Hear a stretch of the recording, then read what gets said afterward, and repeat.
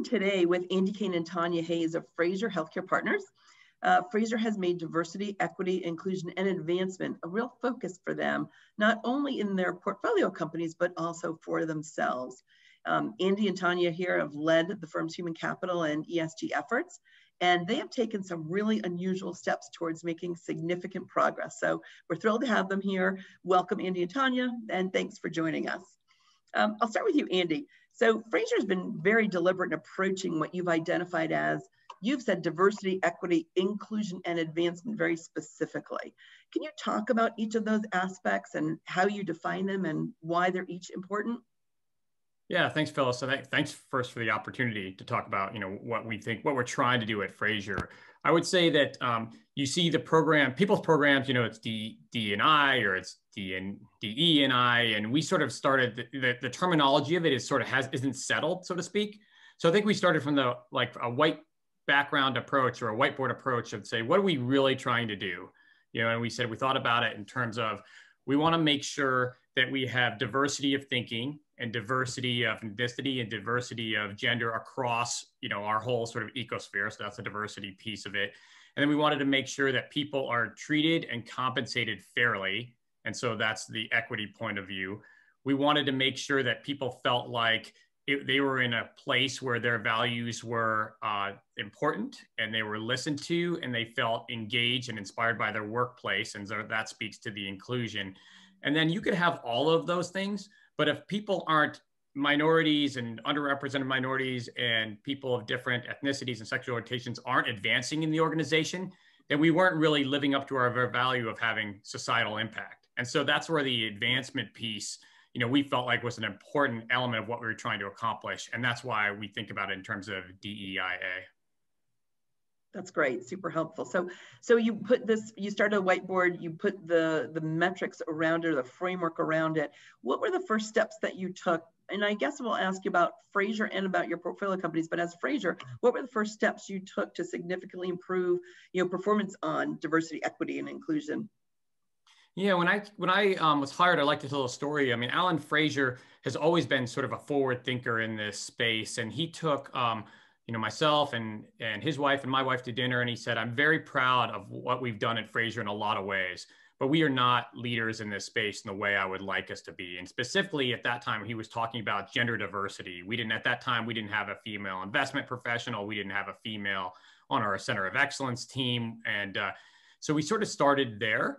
And over a period of time, what we did, we just got very sort of aggressive in terms of our recruiting efforts, and we didn't settle. We made sure we were recruiting female candidates, and we would ask every executive we came to, who are the top female executives in healthcare that we should get to meet? And out of that, we ended up hiring multiple investment professionals that are women. We obviously hired Tanya as sort of our first female partner on the Center of Excellence side. But then, of course, there was a transition where it was not that we were ignoring underrepresented minorities, but we weren't making a concerted effort either. And the George Floyd events, of the 2020 summer were really sort of a wake-up call for us, where we looked at ourselves in the mirror and just said, gosh, we can be doing better. We have a platform from which to create opportunities to advance, the career trajectories of underrepresented minorities, in so many ways, and let's take advantage of that opportunity. And so the first steps it really came from the groundswell up, where Tanya and I were getting emails from the team saying, we could do this, we could do that, how come we're not doing this? And so what we decided to do was create a DEIA working group, which is 16 individuals ranging from former CEOs and senior advisors to our own managing partner, all the way down to office managers and a selection of people that were really passionate in between. And we started meeting on a weekly basis, first understanding where we're coming from and our goals and how our background sort of informed our goals for what we wanted to Frazier accomplish. And then a specific set of initiatives, which led to 10 specific initiatives that we sort of kicked off, last year. Great. Well, a lot of work quickly though.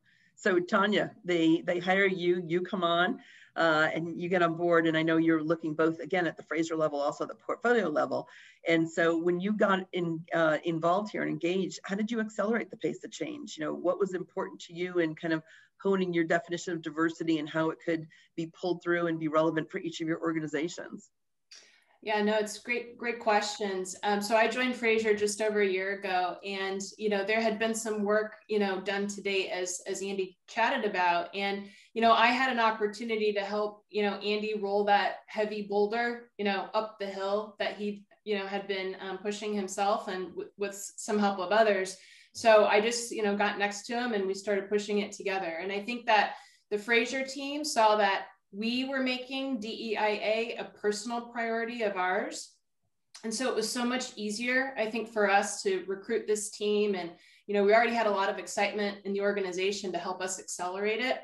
And, as Andy said, having the backing of our founder, Alan Frazier, and then one of our managing partners, Nader Naini, they've been huge supporters of this and real sponsors of the work. And beyond that, they're really more than sponsors. They're actively involved because they're leading initiatives on their own. And I think that is what makes it such an exciting and passionate initiative for Frazier. And I think that's what's helped create some excitement and energy within our portcos too. So kind of role modeling it for them that yes, Frazier's doing it as we look, and it sounds like there's appetite for it in the portfolio companies, but Frazier also is kind of modeling it at the home base, if you will. And has that been meaningful to portfolio companies? Yes, absolutely. And anytime you think about trying to get some traction and energy behind an initiative, and having people around you to get advice, it's so important that Frazier role modeled that first, because we can share with our portfolio companies some of our obstacles that we had to overcome, learnings along the way.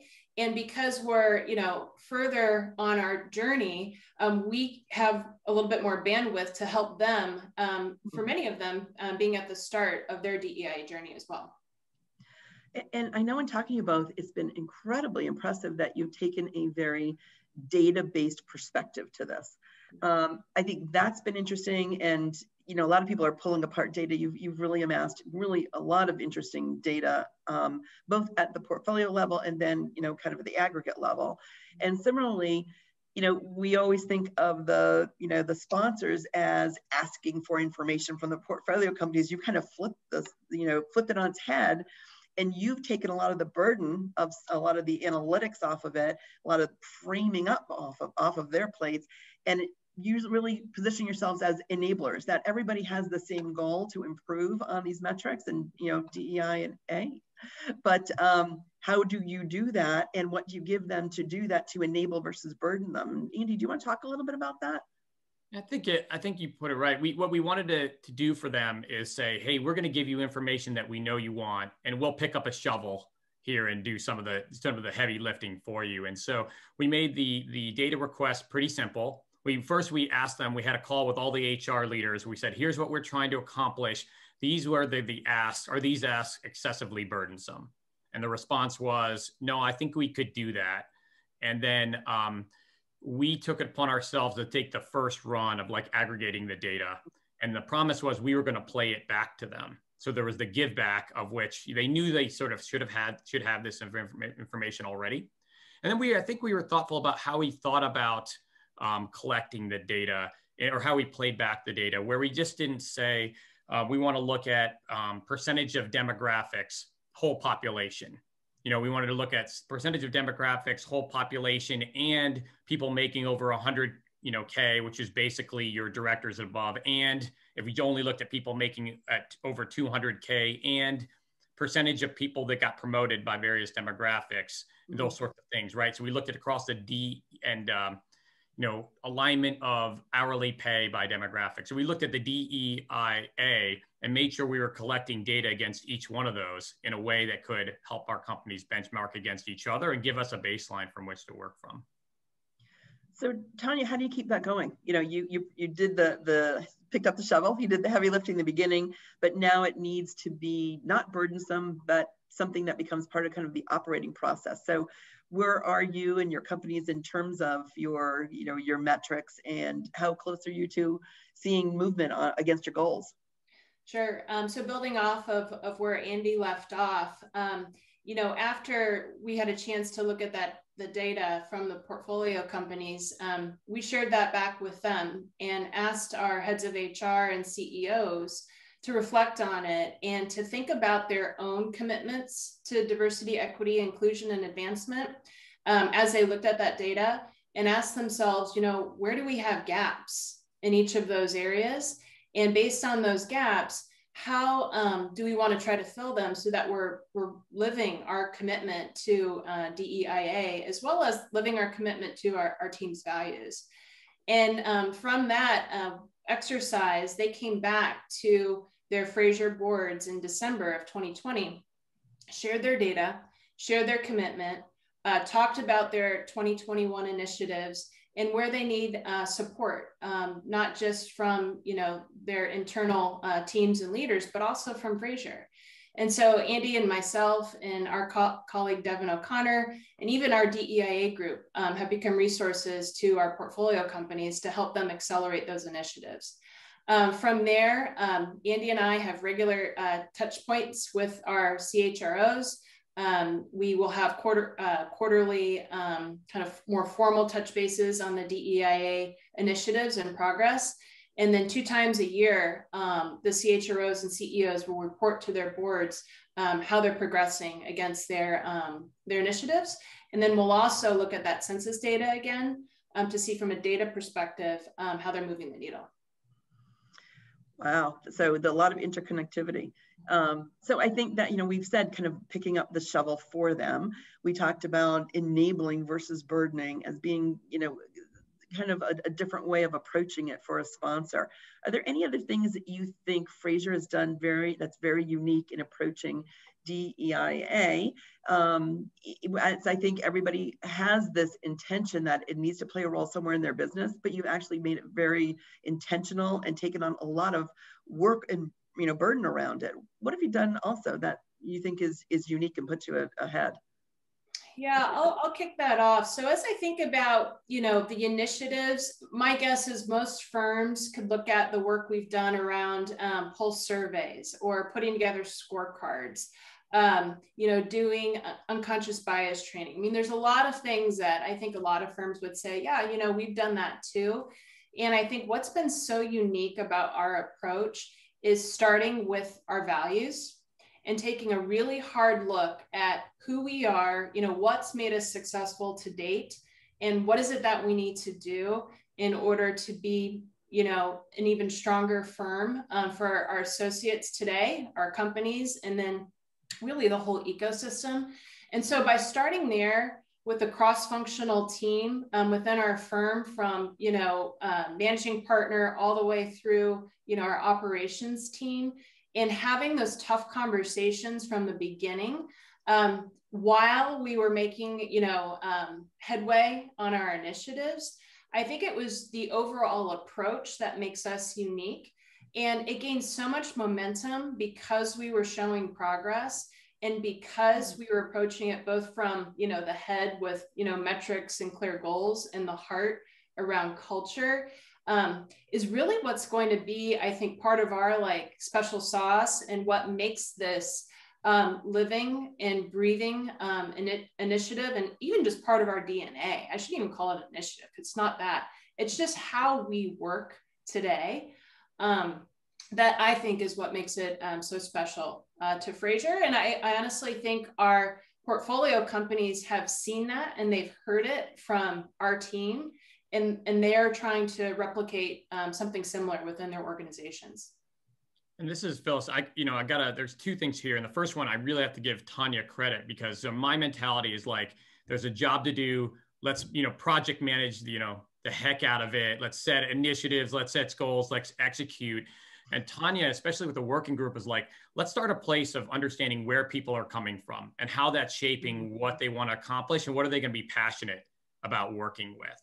And so we had a session where it was nothing about talking about each one of us, our background, and how that influenced, what we've done or what we haven't done around DEIA and our goals around that. And it was sort of very personal, and so there were some tears, or, and that sort of thing. And I think some firms would say, that's too soft. What is going to come of that? But actually that set the framework, for people to work together to actually do that. do that work, and really to do it in a way that was genuine, put real effort behind it. Mm-hmm. And the other thing I think is the courage of our leaders, our general partners, to say, we're not going to hide from what we know we're not going to like. So we talked to a lot of our firms at the private equity, there's a private equity human capital roundtable where like there's 60 of our peers. And I've got to say that like 80-90% say we don't want to collect the data because we're scared of what we're going to find out. And then if we know about it, then we got to do something about it. Mm-hmm. And our partners have taken the opposite approach, is like, we've got to find out what the data says and what's happening so that we can do something about it. Mm-hmm. And I really appreciate the courage that they had, and then the courage to play that back to our LPs and our other stakeholders and say, we're good in these areas, these other areas, we're frankly a little disappointed, but we're going to be working hard at this, and, give us some time to get better. But even that courage, I think you have to have that courage. So it's vulnerability. It's vulnerability as a firm, and it's vulnerability as an individual is like the first step towards making progress. Well, it's interesting. You also talk about mission, Tanya, and you talked about heart, Andy. And it's one of the things we heard as we've been in the market and talking to investors and talking to CEOs around this topic. And I think uniquely to healthcare, they say that's what we're in. We're in a business where we are providing for everybody, no matter what your situation. We are providing you some kind of access to care. And so if there's not one sector that it's most meaningful to, it has to be the sector, because it touches everybody. And so our clients at the end of the day, our customers at the end of the day, our patients, our members, look incredibly diverse across this country, and they are everybody. So I think there's particular connection here into this sector. So Andy, you started with, kind of the heart and the courage and the vulnerability is kind of one of the pieces of advice you'd start with. Tanya, do you have, or Andy, do you have any other piece of advice for any other leaders who want to, really step change their performance around DEIA? Yeah, what I think I would say here, and it's something I had to do myself, is, when I, embarked on this work with Andy, this is something I've done many times in the course of my career. And I asked myself, like, how is it going to be different this time? Because I want to make sure our firm is aggressive and there's passion and we make a difference. And I haven't, unfortunately in my career, made as much progress in this space as I would have liked to. So I said, well, how's it going to be different, at Frazier? And what I said is, for me, I have to understand the why. Like, why am I doing this? I have to make it personal. And I think as Andy, shared, when we had, the first working session and got a little bit vulnerable as a group as to why are we doing this? I think everyone was able to take away from that discussion, like, this is what it means to me. And this is the impact that I want to make on others. And I think for some of us, we even started thinking about our legacy as leaders. I know Alan Frazier has, I know Nader has, and I know many others. And so my advice to leaders would be, know why you're doing this personally as a leader. And, what is the legacy that you want to leave behind at the company that you lead? Doing this because it's the right thing probably isn't enough anymore. We've got to make it personal. And I think that is the only way to really make some step change as it relates to DEIA today. Yeah. And I think I'd add, like, you just have to challenge assumptions. Challenge assumptions around qualifications for a candidate, challenge assumptions around the timing in which you need to fill a role. I mean, things we've explored to try to get diverse candidates are, do they really have to have investment banking experience, and why?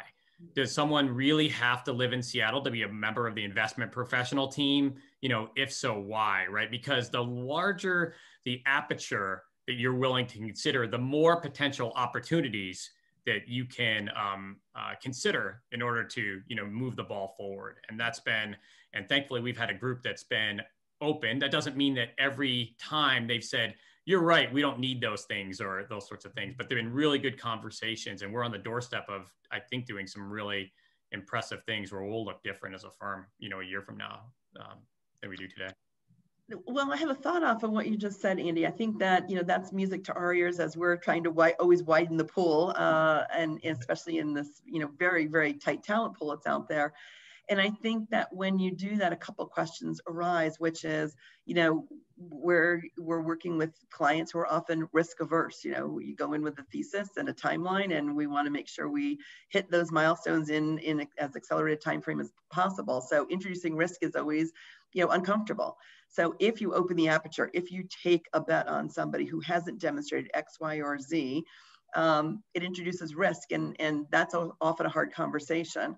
And then my follow-up question also is, if you do open it up to people who may be a little, outside of the sweet spot, what do you need to do as part of the process to bring them through and give them a fair shot versus check the box? Yes, we interviewed diverse candidates. They don't fit X, Y, and Z. And how do you retrain, I guess, the team to approach potentially interviewing candidates like that or thinking about them differently?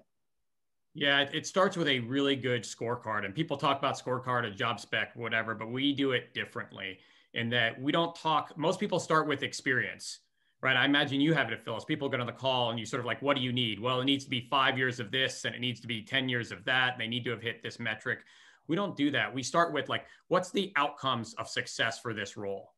And then once you've defined that, the second page is what are the capabilities someone would need in order to achieve those outcomes. And then the third part of that is what's the minimum bar of experience someone would have to have a fighting chance of success.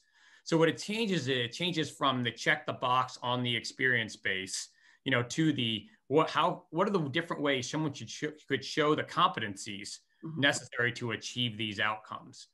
And what I keep telling the partners is that if someone's done exactly the same role before, and now they're eligible to do that here, you got to ask, are they the best people available? Because normally that person's probably a second-rate individual, because otherwise, why would they make that move from here to us if they already have all this core skills and those sorts of things? So we're trying to get people where their trajectory is exponential in terms of their career potential. And so we talk about capabilities and all the different ways someone could have demonstrated that capabilities adjacent to the actual role that they would be doing here. I would imagine also then when you're debriefing as a group, you need to also be honest and vulnerable and open to be able to really say where somebody might not measure up, but you see potential based on, whatever we've been able to glean in getting to know them. Yeah, and if you look at it, just an investment professional is a good example. You say they have to have good modeling skills, right? They have to have good business development skills. They have to be able to learn the buy side process, right? Just because someone's a banker doesn't mean they have those things, right? And so you'd say, well, if they came from a consulting firm, and one business, and they probably have good business development skills. And if they've, there's many different ways to get good modeling skills or do a test, right? Sort of a case study test. And so it's just a different way to approach it than have they done this? Have they done that? Have they done the other thing before? So one last question, when you think about bringing them in then, and you're going to potentially open up a little bit of risk, or they're a non-traditional candidate or somebody really kind of outside the sweet spot, whether it's on the inclusion or advancement side, how do you ensure that they're set up for success once you bring them in? I'll take that one. One thing I'll just add to the scorecard that's new for us this year from a dimension standpoint, and then I'll answer your question, is we're also including a section on our values and what are moments of truth one might face in their role, and what would success look like. And so that will be incorporated into our assessment process as well, to really look at that individual in a very well-rounded way. Andy, myself, our colleague Devin, we're all certified executive coaches. And, as we think about development of existing talent, some of the things that we're doing for team members that I think we could translate into onboarding as well is all females in our firm have a coach and or a mentor, and especially those who've been recently promoted with clear, coaching objectives, a regular cadence of coaching, the 360 feedback, touch bases, with their manager. And then, one of the things that we're looking at as a firm right now is what can we do more formally from a developmental standpoint as it relates to maybe some of those gaps one might have, when they come through the door. And it could be leadership related, So first time, supervisor, could be technical related, but we recognize, Phyllis, that we have a responsibility when we bring people through that door, that it's not just, all right, they've been given an offer and they go through a standard onboarding, but what type of mentoring is it that they need? When will they do their first 360? What kind of sponsorship, will they need when they're looking at deals, et cetera? So we're already starting to think a little bigger about that. Terrific, terrific. Well, thank you, Andy. Thank you, Tanya. This has been tremendously helpful. Much appreciated for kind of opening the kimono and sharing a little bit about what Frazier's been doing, in their very, dedicated and deliberate attempt at making this part of your core values. So thank you so much for the time with us, and we really appreciate you sharing your stories. Thank you. Thank you, Phyllis. Thanks for your leadership.